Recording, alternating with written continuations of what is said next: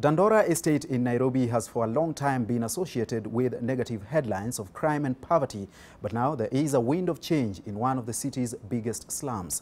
A group of young men, mostly ex-convicts, have formed a community-based organization known as the Dandora Transformation League.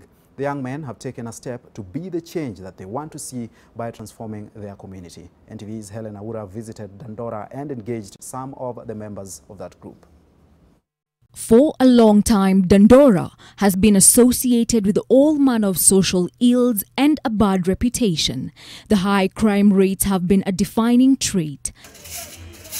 Charles Gishonge, who was born and raised in Dandora, claims that this drove out government cleaners from the area, which was once a clean estate, and the situation deteriorated due to lack of a proper system. Dandora tulikuja tukiwa ikiwa estate very clean, lakini mara ya mwisho mimi niliona City Council wakitufagilia, wakitupigia dawa za mbu mitaani kwa maji taka mtaani. Ilikuwa mwaka wa 1984.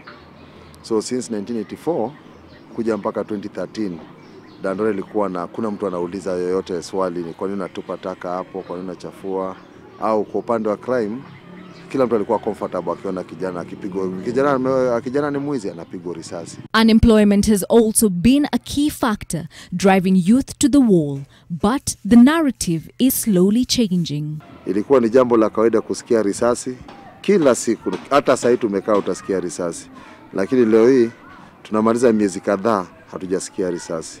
All this because of a peculiar project that lies at the heart of Dandora community, driven by a youth group known as Dandora Transformative League. And the change in the community is clear from the experience of these young ones, as this former dump site has been turned into a vibrant playing ground. The community-based organization, which was begun in 2013, is now comprised of 3,000 youth. They have created a court system which has helped rehabilitate the community and the youth in the area, as it has helped seal all loopholes by securing the estates. At first, it was not easy as they did not have enough funds for the project, but through the help of the area chief and authorities, the group was able to carry on. The group is majorly in charge of providing security, cleanliness, as well as carrying out regeneration projects in the area. Tenants, landlords and business owners contribute a certain amount per month that aids the projects. Evans, who is in charge of phase 2, is among the many youth who has changed his tools of trade. Okay, nilikuwa nafanyanga robbery ya smartness. That is, sikukuwa naenda na gun, but nilikuwa naweza pretend ni kama niko na gun. Umeona? That is, unaona ile kitu nimekujanga kujua, watu wanakuanga waoga wakisikianga tu maneno ya gun. So hata kama una gun na ushike tu kiuno yako na useme jaribu, mtu already ajui kama uko na gun. A cycle that began at a tender age for many of the boys in the area.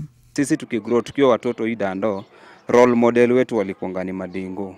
So unapata tukigrow tulikuwa tunaonanga mtu mkubwa, unasema ukikuwa mkubwa unaweza taka kukua kama yeye. So unapata amevaa mambling, amevaa masilver, kama ni kiatu yeye ndiye akona zile kiatu kali kali. So tukigrow tulikuwa tunajua system ni kuiba. Ndio upachukua hii life ni lazima uibe. So what happens, ile the last time ndio mimi niachane na maneno na robbery, ni tulikuanga kwa robbery mission. Tukiwa kwa hiyo robbery mission, after just robbery nikiwa nimeenda nikasikia kumbe nyuma yetu mob ilikuwa inatufuatanga. So ile nikasikia hebu acha niende nijisaidie. Hapo ndio kumbe venye tu nilitoka hivi kwenda kujisaidia mahali kama pale, ndio hiyo raia ikafikanga, ikapiga hao mabeste zangu mpaka wote wakakufa. Sasa mimi nikiwa hapo nikasikia mmoja amesema hata walikuwa na ule mwingine, mimi nikarukanga hiyo pande nyingine na nikatoroka hiyo siku hii. And that was his turnaround, as he later joined the campaign to encourage other boys by giving them a way out. This project has seen the group receive a hand from the county government of Nairobi, as 300 of the youth are currently under the county's payroll.